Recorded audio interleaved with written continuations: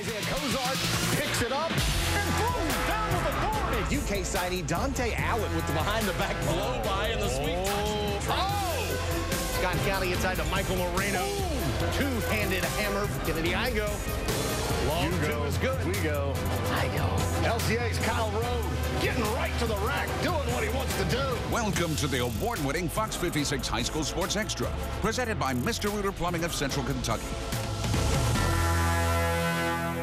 Thanks for tuning in. That's Brian Milam. I'm Dan Rieffer, and we tip off tonight with who else? The state's leading scorer and future Kentucky Wildcat, Dante Allen. Yeah, with a 52-point performance last night, Allen passing Talbert Turner Jr. to become Pendleton County's all-time leading scorer. He's now posted 50 points or more in 5 of the last 11 games. So Allen entering tonight against Bryan Station, averaging only 44.6 points and 15 boards. Right off the bat, after a 3 of the opening minute, he adds another, the step-back triple. Dante with just 6 at that point. Bryan Station trying to get on the board. The defenders winless this season, but Jalen Burbage, he's a baller. The Cincinnati football commit cuts the lead to 2. Dante rounding second, face first into third. Another, well, he's just triple-teamed all night long. How about the fadeaway? He scored a career-high 57 57, man. Points in 2 nights. 109 points in 2 nights. 6 50-point performances this year. Final score 93-81. The Cats win it. All right, last season, wouldn't you like to see Scott County face Dante? Just by him, just those two going at it. Yeah. Scott County rattled off 29 straight wins before coming up just a little bit short against Cove Cath in the Sweet 16 championship game. The Cards have picked up right where they left off. They're 9-0 to start this season. And it's the way they're doing it this season. Absolutely destroying good teams. Winning games by an average of nearly 36 points. That leads the state. So does the 88 points per game Scott County averages. Fern Creek hoping to catch the Cards on an off night. Good luck. Michael Moreno drives, draws the defense, kicks out to Bryce Long for the 3. Cards lead the state in 3-point field goal percentage, 46.8. And then off the turnover, Bryce Long, the outlet pass from Moreno. His shot is blocked. Cam Fluker is there to clean it up. It's 7-0 Cards just like that. Fern Creek says, hey, let's get a timeout. Let's get a timeout. Scott County in transition again. Diablo Stewart to Fluker. He ain't no Fluker. It's 11-zip there. Scott County improves to 10-0 with the 86-61 victory. And it wasn't even that close. Bourbon County and Butler. That's the Butler Bears we're talking about in the semifinals of the Henry Clay Holiday Invite. Tied at 53 late. Off the miss.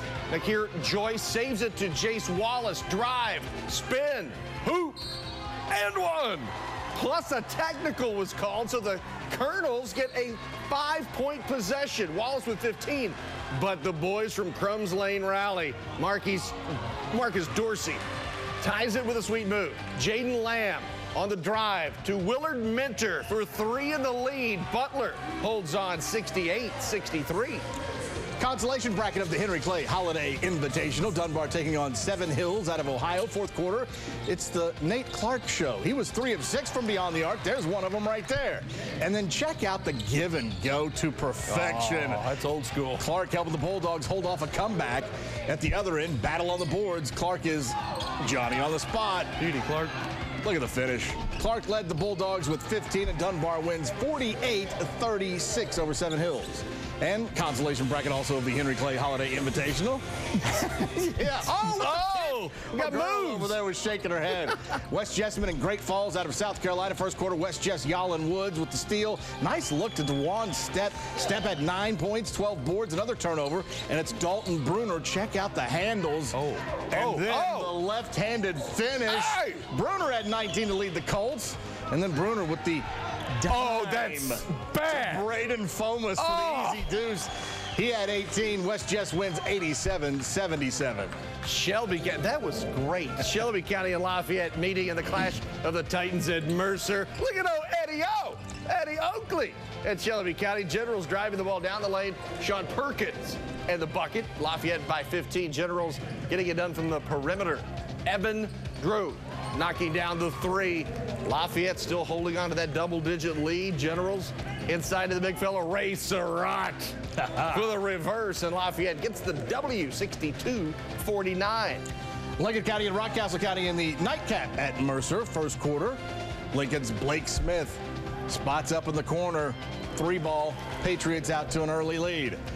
Rocks. Isaac Stratton. One-man wrecking crew. Look at that hair. Look at that flow. Salad. Gets the putback there. Rockets grab the lead. But Lincoln County still hitting from outside. Elijah Fry, another 3. We don't have the final score, but we did see Lincoln County did win this game there at the Clash of the Titans. Clark County and Oldham County at the Kentucky Bank Challenge at Rowan County. Good ball movement by the Colonels. Christian Harper finds some open space for the jumper. And then we go north of the border. Brennan, Canada was hot from the moment he stepped off the bus. Give that man some maple syrup. Knocks down the corner 3. Coach Cook says, hey, I was a point guard. I know how to dish it. How about another 3? Canada! Oh, Canada for 3 more. Canada and he delivers. Oh, I see it. He had 19. Clark County 61-47 winners. Yeah, we live for that stuff. More from the Kentucky Bank Challenge. Montgomery County and Lewis County. Will Cockrell working the post moves. The lefty hook is good for the Indians. And if it ain't broke, don't fix it. Cockrell fakes right. Oh, yeah, baby. Going glass for 2. Moco building the lead. Austin Eichenberger takes it all the way and lays it in. Moco gets the W, 66-62. I'm knitting here. East Jess and Fleming County. Still time to get your Christmas sweaters done.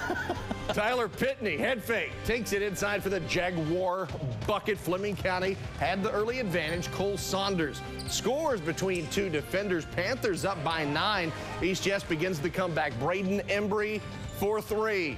East Jess by 14, 67-53. One more from Rowan County. West Carter and Estill County. Third quarter is where we pick up the action. Estill's Joe Benton takes the defender off the dribble, pulls up for the runner. And then West Carter off the inbound. Blake Skaggs is going to miss, but he sticks with it, follows his shot. It's the Comets by 11. And West Carter goes on to win this thing 62-49. Franklin County on the hilltop tonight for the Huck Turner Tip-Off Classic at Harrison County. Opening quarter, pretty perimeter passing from the Flyers. It ends with Tommy Pack for 3. But the Reds bounce back on the next trip down the floor. Back-to-back 3s from Spencer Free. No relation to World B. Free. And then Zach Cox, he is also lethal from distance. The Flyers get the W, though, 74-60. Franklin County girls hosting Campbell County. What a game this was. The Flyers were up 11 at the half, second half. Here comes Campbell County. McKinley Miller for 3. The Lady Camels with 8 long-range bombs in the second half. More from Campbell County. Tamara Wells is all kinds of wide open. Campbell County has the lead.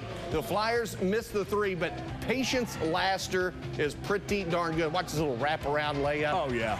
But it's Campbell County, 68-62. Heck of a game. Also at Franklin County tonight, Russell and Clark County. Robbie Graham is hot and livid. Here's why. Kaylee Ross, 3, let her shoot it. Bottoms up. Russell races to a 10-point lead. The lead swells to 17 off the steal. It's the pick 6, but only gets 2.